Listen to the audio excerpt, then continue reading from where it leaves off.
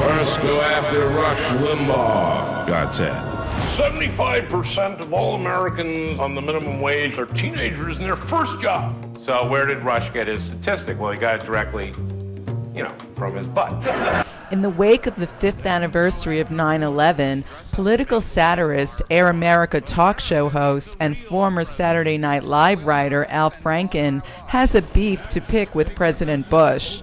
The star of the upcoming documentary And God Spoke, which follows Franken on his book tour, Lies and the Lying Liars Who Tell Them, says Bush blew an opportunity to lead the world. I think we all remember how we felt on 9/12. We were all Americans. We were all united. We really were. And not only that, but the world, virtually the entire world was behind us.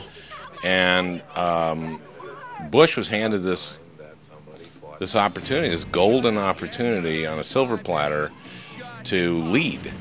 If we had a real leader then, someone would have united, with a united America and the world behind us, could have, in a spirit of mutual purpose and mutual sacrifice, really could have led the world.